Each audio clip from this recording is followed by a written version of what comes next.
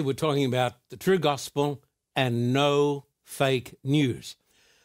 I want to give a great welcome today to our new viewers on the great network across the United States of America, the CW Network. We're just so glad that you've joined our family of friends. Want to give a special welcome to our viewers in Ukraine on Hope TV and on 3ABN right around the world, also on Roku and Amazon Fire and lots of outlets. And to our studio audience today, we give you an extraordinary welcome. We're glad that you're here. Now today, as I talk about the true gospel, no fake news, I'm going to ask you to try to do something. I'm going to ask you to try to step out of the box. Now, most of us are in little boxes. Sometimes they're boxes that have been made up by the church. So I want you to get out of your box by the grace of God and to think for yourself. May I say this is almost revolutionary. Don't trust the priest. He's not your authority. Don't trust the minister.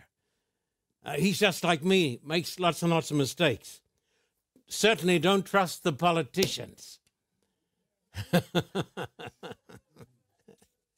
These are authority figures, and people have been brainwashed into watching and believing in authority figures, including my own church. But I want to say to you, we need to discover the truth about the true gospel and not to be taken in by fake news. I want to tell you about John Carter. Would you like to hear about him? Yeah. 1625. Now, this is not me.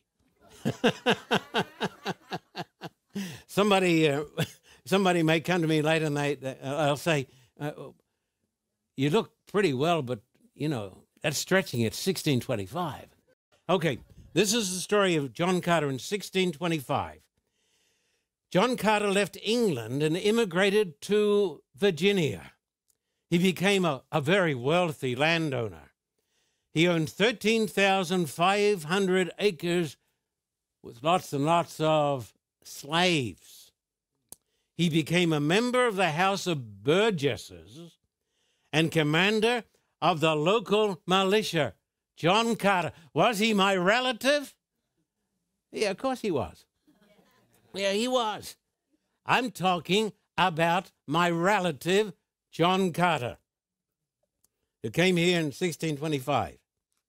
He had, with his wife, sons and daughters, including Robert and John Carter II.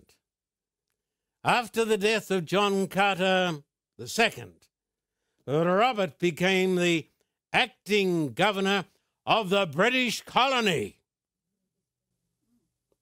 Hey, he's a big guy. 1726, the governor, the rector of the College of William and Mary. Ever heard of that place? It's a great university. He is called, now don't let this go to your heads, he is called King Carter. What are you folks laughing at? He's talking about King Carter. We're talking about King Carter. Was he my relative? Yeah, of course he was. I don't know why you folks are laughing. I'm not saying anything to amuse you. I'm absolutely sober and serious. He became the richest and the most powerful man of his day. He had an estate of 333,000 acres and more than 1,000 slaves. King Carter. Plus 10,000 English pounds and a man's sum of money in those days. We're talking here today about King Carter. His grandson was Robert Carter III, the largest single slave owner in the whole state of Virginia. He became an American patriot. He renounced his oath of loyalty to King George of England, which as a British citizen I still find slightly offensive. That was meant to be a crack-up joke. So he became an American patriot, and I'm proud about this. He was neighbor to fellow slave owner George who? George Washington, a big slave owner, and the peer of the famous American Thomas Jefferson. Robert Carter, descendant of John Carter, is called by the historian the Great Emancipator. Is he related to me? Yeah, of course he is. In 1791, 70 years before the American Civil War, and before Abraham Lincoln, this man, the descendant of John Carter, Robert Carter, signed a document to release all his slaves before any other American had ever thought about it. 1791. He was a man many, many years ahead of his time. He thought outside the colonial American box. He was not brainwashed, not controlled by the crowd, not afraid to think differently. He was a non-traditionalist, and I ask you, what about you? We live today at a time in the history of the world and in the history of the great Republic of the United States of America when most people are inside their own boxes. And they haven't thought a new thought in 50 years. And I'm talking here about people who take the name of Christ. This man, the descendant of John Carter, was not a party man. He was not a company man. I've met them by the legion. What do you believe? I believe what my church believes. What does your church believe? My church believes what I believe. Well, what does your church believe and what do you believe? We think the same. This is mark of the beast thinking. This is not the thinking of the disciples of Christ.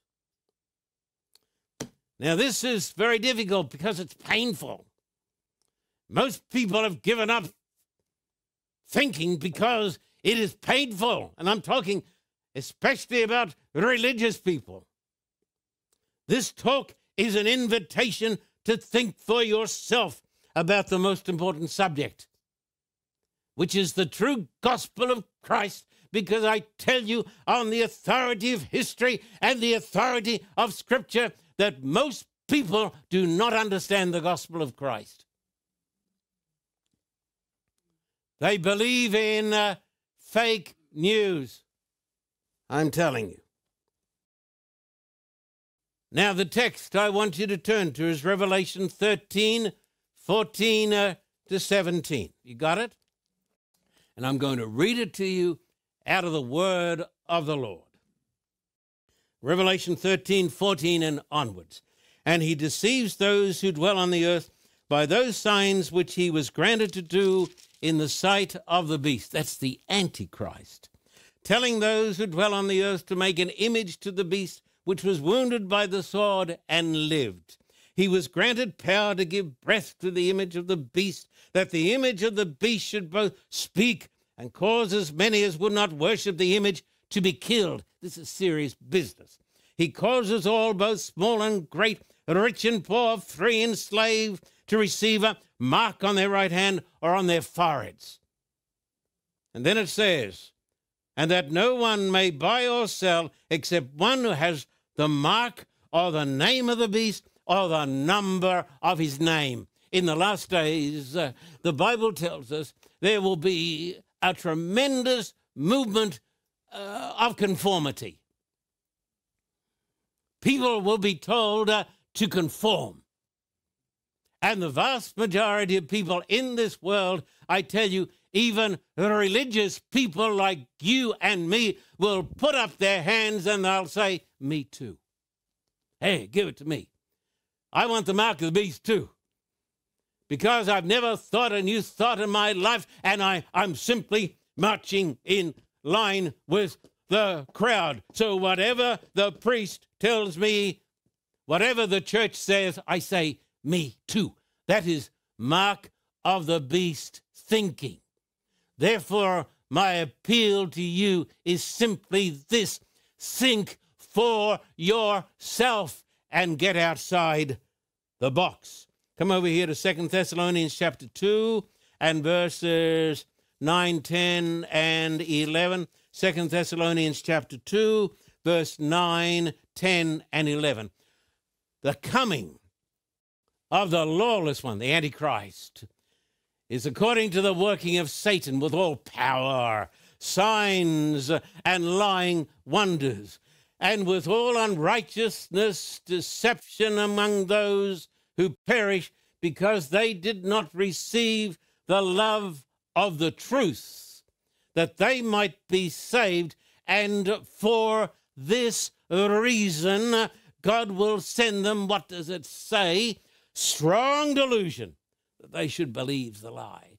The Bible says in the last days, people, and this is talking especially of religious people, are going to believe the lie. And they're going to put up their hands when it's mark of the beast time, and they're going to say, me too. Give me some of that also. I'm so glad that my ancestor, Robert Carter, was not a party man or a company man. I once wondered, since I've lived in this country for more than 30 years, how could this possibly happen in the land of free people, in the land of brave people, where we glory in our freedom, proud to be an American, because at least I know I'm free. But you're not free if you're a party man. I don't wonder anymore. I've gone back and I've looked at the footage from just before the Second World War, when the most educated people on the face of the earth, the Germans, Roman Catholics and Lutherans, about 95% of them said, Sieg Heil, and burned the Jews. Impossible, you say? No. Me too. Smart, educated Germans. Now, this is not to offend anybody, but if anybody is offended, I ask you just to please think it through and try to keep an open and a rational mind. This is one reason why I refuse to belong to a political party and conform to the policies of any party. People have said to me, oh, no, you ought to be in that party. No, no. Listen, I am not a Democrat, and I am not a Republican. I am an independent, and I want to belong to Christ's party. And if that offends people, I say, so be it. But is it not time for you to think outside of the box? I want to be like Robert Carter, the descendant of John Carter, who went against the current and the crowd. That's why he was a great American. Now, there's another reason why I am impressed with Robert Carter, the descendant of John Carter from England. Not only did he go against prevailing custom, he did a Christ-like act. He released the slaves when the rest of the Christians were keeping the slaves and lashing them. Can you believe it? They said, the Bible gives us the liberty to lash our slaves. How can Christian people so pervert the word of God? But they did. by the millions. You know why?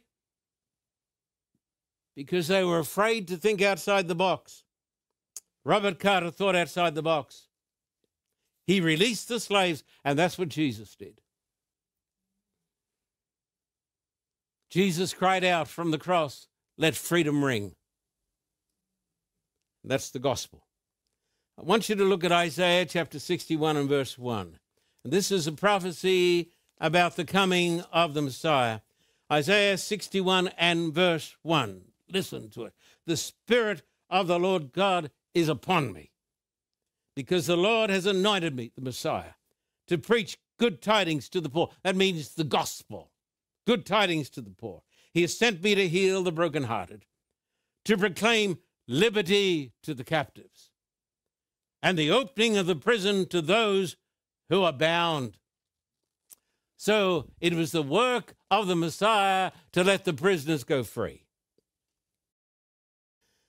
And this is talking, of course, not just about the prisoners who were slaving on American farms and other places in the British Empire, but it's talking about the prisoners of sin. Now, if you come over here, please, to Galatians chapter 1 and verse 11 and 12, this is a difficult book to read, and that is why lazy people avoid it. Galatians 1, and I don't think that's funny at all. Galatians 1, 11 and 12. The Bible teaches that laziness is a sin. And I can't see how lazy people can be saved. Galatians 1, 11 and 12. But I make known to you, brethren, that the gospel which was preached by me is not according to man. For I neither received it from man, nor was I taught it, but it came through what? What does it say? The revelation of Jesus Christ. The true gospel. This is very difficult to understand. The true gospel is not only taught, as I'm trying to do here today, quite ineffectively, I'm sure, but the Bible says the true gospel is revealed by God, so that you'll be reading the scriptures, or else you'll be listening to a God-anointed preacher, and the light will go on. We're not talking here about religion, because the world is full of junk religion. And it's full of frauds and superstitions. We're talking here about the holy gospel of God. And this is revealed through Scripture. As a man in Texas said to me after I gave a series on the book of Romans, he said, "I have been a churchgoer for 40 years, and tonight I see it." What about you? Do you want to know why so many churches are so dead that they should have been buried years ago? It's because they've never had a revelation of the gospel of God. It comes from God. Galatians 1, 6-8, look at this. I marvel that you are turning away so soon from him who called you in the grace of Christ. What does it say? Come on. To a different gospel, which is not another, but there are some who trouble you and want to pervert the gospel of Christ. But even if we or an angel from heaven preach any other gospel to you than that which we have preached to you, let him be anathema, let him be cursed. What a thing to say. So the Apostle Paul, the Prince of the Apostles, talks about the one true gospel, but many perversions. Fake news. So I need to ask myself, and it takes a little bit of spiritual grace to ask myself the question, do I have the true gospel? Now, I'm not saying, do I belong to the true church? I'm not saying, am I a good person? Am I a good father? Am I a good... No. I'm asking you the question. We should ask ourselves the question, and this is very difficult. Do I have the true gospel? Or am I believing fake news? Because there's only one true, holy gospel. We need to think differently to the brainwashed multitudes. Brainwashed multitudes? Yes, sure. Try turning on television. Brainwashed multitudes. People are being brainwashed with all sorts of foolish and stupid ideas. We need to think differently. We need to learn to think God's thoughts that are not man's thoughts, and we need to think outside the box. And that's difficult. That's hard. That's not for lazy people. It's for the people who will be saved. Most sermons are about advice. You go to church and the preacher tells you what you need to do. Do, cock-a-doodle-do. Keep doing it. Do it, brother. You got to do it. You got to live this way. You got to eat this. You got to eat. You got to live. That's not the gospel. The gospel is not about do. The gospel is about what God has done. The gospel is not good advice. The gospel is good news. That's what the word means. News is about what someone has already done. The gospel is not primarily about you or me. It's about God. It's what God has done. The gospel is the good news that God has freed the prisoners, but most of them don't know, and they're still living like slaves. The gospel is about the Savior. Say that word, Savior. It's about the Savior. I need more than an example. Some people, like my friends, the Jesuits, tell me the gospel is the good news that Christ is my example. I want more than an example. If I'm in a river and I'm drowning, I don't want a man on the bank trying to teach me how to swim. I need a strong man who throws me a line. No, I need a strong man who gets in the river and gets me out. I need not a swimming lesson. I need a lifeguard. That's the gospel. But many sermons are lessons on how to swim. I don't need a teacher to tell me how to swim. I need a Savior. Now, we're going to talk about great truths about the true gospel. The next program that follows this two-part series is going to be on the difference between the gospel of Christ and the gospel as taught by our friends, the Jesuits. Because most folks I know think the Jesuits are right. Oops.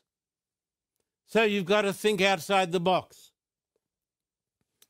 Here's the first great truth of the gospel. Man was made in God's image. Look at Genesis 1:27. Genesis 1:27. So God created man in his own image. In the image of God, he created him. Male and female, he created them. I was not made in the image of a monkey.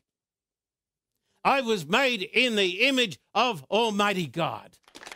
Now listen to this. I was made a sinless human being. I had no, as the theologians use the word, I had no propensities to sin, no tendencies to evil, no inclination. It was natural for me to obey God. I was made in the image of God. In Eden, now this is going to shock some of you because you're not thinking outside the box. Adam and Eve were saved by obedience. Do this and you will live. And while they did these things, they lived. God gave to us freedom of choice. They had the capacity to choose good and evil, like the angels. That was a great, a marvelous, and a dangerous gift. We were not made to be robots. More amazing truths coming very, very soon. Stay with us as we talk about the true gospel and the prevalent fake news.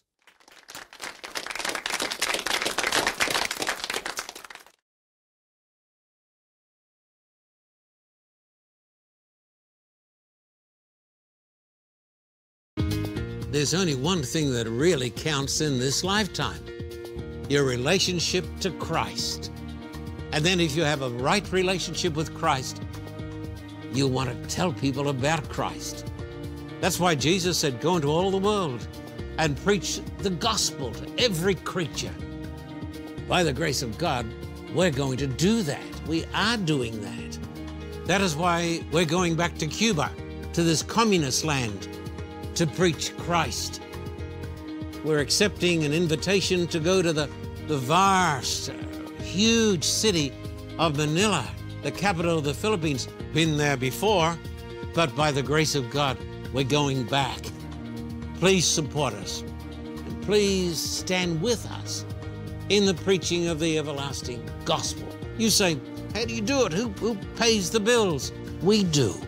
Do you get any help, financial help from the church? No, my friend, we don't. But we get a lot of help from God and from His children. Please support us in the preaching of the everlasting gospel. It's the most important work in all the world. Everything else is almost trivia.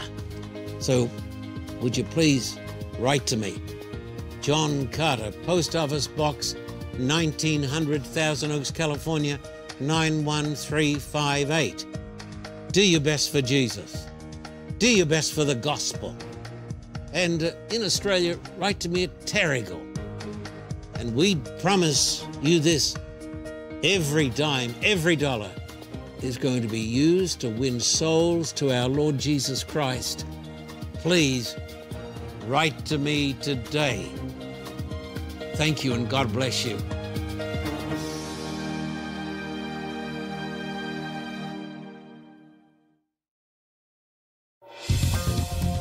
For a copy of today's program, please contact us at P.O. Box 1900, Thousand Oaks, California, 91358. Or in Australia, contact us at P.O. Box 861, Terrigal, New South Wales, 2260. This program is made possible through the generous support of viewers like you. We thank you for your continued support. May God richly bless you.